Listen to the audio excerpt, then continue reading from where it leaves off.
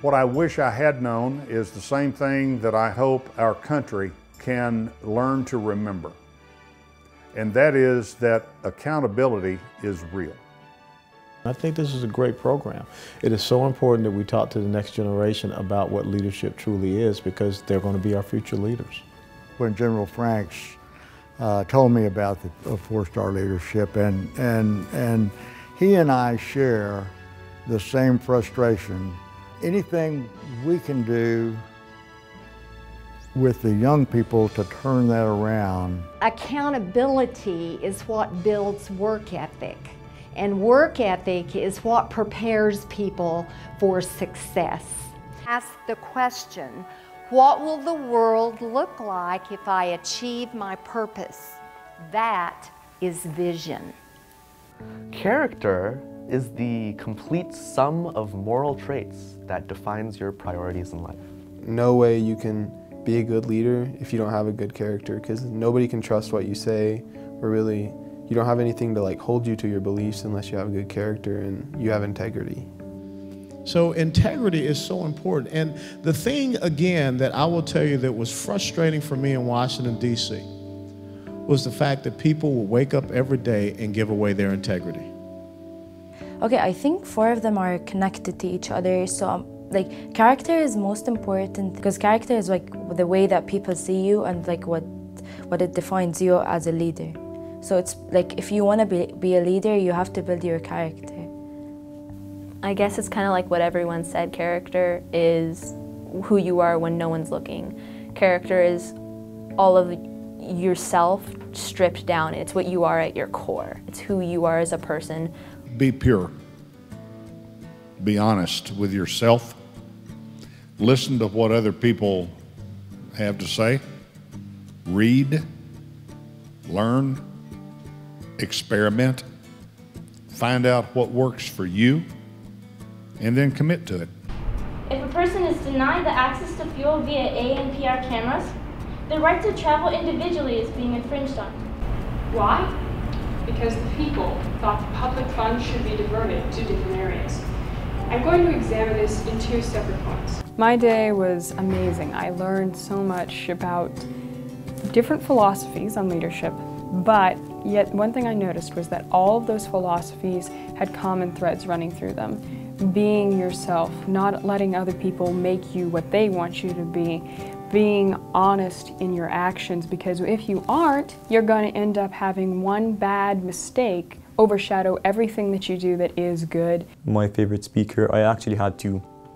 It was Brian Bush on the story of 9/11, and Michelle Smith. The better you can communicate, the better you're going to be able to relate with people. But I think a lot of people forget that communication is not a one-way channel, it's a two-way channel. So it's listening as well as being able to give the information to people. And then you have to try to figure, you have to be good at reading your target audience and saying, are they understanding what I'm saying, or are they getting the message that I'm trying to relay? Because a lot of times you may be saying one thing, but your target may be hearing something completely different. You want to be able to listen. That is the most important thing, and that's why General Franks and the Wayne Newtons and the people that are so successful is because they listen. And I know you want to talk, especially at a young age. You've got a lot to say, but listening is the best thing you'll ever do. Listen, react, act. Because if you're a great listener, you'll listen to what those people are saying. You'll react to that, acknowledge what they said, and it makes them feel better that they know you heard what they said, and then act. I've seen that communication had played a vital role in the things we have done. We've seen how we were communicating with one leader and several leaders and how it affected us. And we were put into different challenges where we had to do, where we needed to have a leader to direct us. And we as people, we had to listen to him. It's because not only does it lead people to the correct direction, and without it, for me, it's the most important one of them all. And it's because nowadays, communication has become even more important because of the use of the technology and social media. You have a republic if you can keep it. You have a country in Jordan if you can keep it. Because when you personalize that, you will find the means by which you can step up and be a leader. But let me tell you first and foremost, as I learned from the man sitting to my right, being a good leader, first you must be a good follower. leaders are attracted to and always serve something greater than themselves. There's always a leadership void. We're always looking for more leaders, whether it's in the private sector or the public sector. And leadership, you're not just born with leadership. You can't just graduate high school and just have enough leadership, or graduate college and have enough leadership.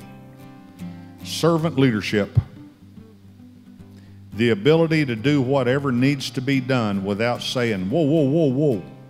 That's not my job description. Leadership is important because there has to be someone to do it.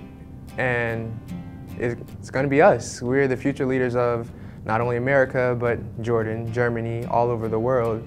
And one day, the leaders that are there now, they're going to step down, and we got to be able to fill those shoes. I want to be something important in the future, and I don't want just to go to a place of not having not making a difference.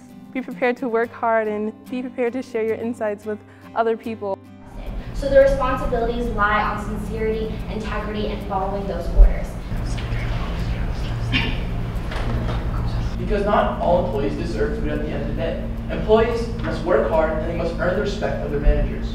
In this case, Milan works late, given by the fact that she stays overtime to cook her own meals. I believe when you get in an environment that you're not so comfortable with, it helps you to grow because you get to look at different viewpoints and things of that nature. I'm a big believer that with awareness and understanding of diversity, you can build a foundation for success. Leadership is the ability to take a diverse group of people and get them focused to the accomplishment of a singular goal. 4-star leadership with General Tommy Franks is something that is very genuine, unique opportunity. And oftentimes you'll see a name on the t-shirt and the name doesn't really mean anything. He's so humble. And that's what I think I love about him, is because he's from Oklahoma, I'm from Oklahoma. He's got that southernness about him that just makes him so much more personable than a 4-star general. I look up at that and I'm like, wow. And he looks at us and he's like, wow. Like, how that's even fathomable, I don't understand. To strive to be excellent in your efforts, and the outcomes are always going to vary a little bit because there are different circumstances that can relate. But my big thing is that give a little bit extra, give a little bit more, take an extra 30 minutes, really be aware of self. Not so much what they think, but how to think, how to become a leader. And getting a little bit of a head start in that is, I think, it's a tremendous asset to this country and this world. This is a unique program that offers these young people something they can't get anywhere else.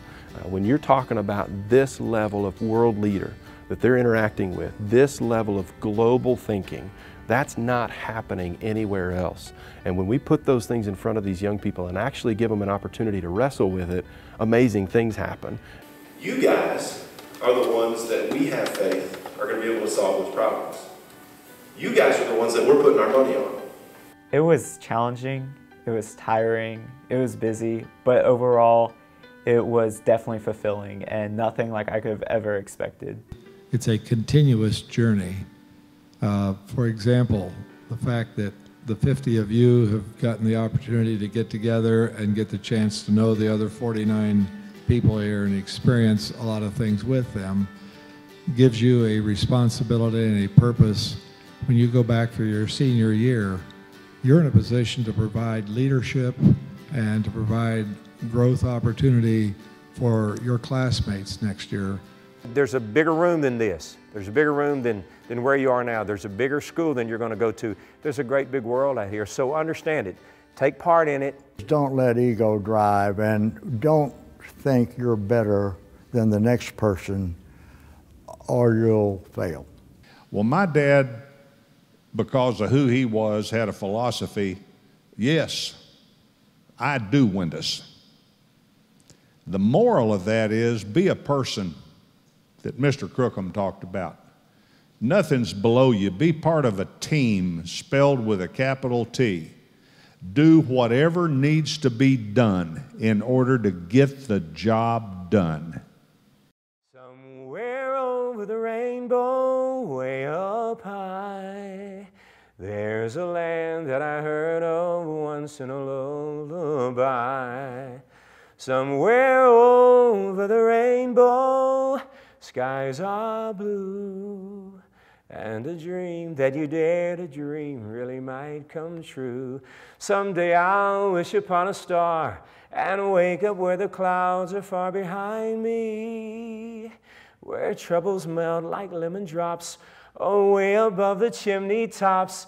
That's where you'll find me, somewhere over that rainbow. Bluebirds fly. If birds fly over the rainbow, why then why can't I? If little bitty bluebirds fly beyond the rainbow, why oh why can't I? There you go. All right.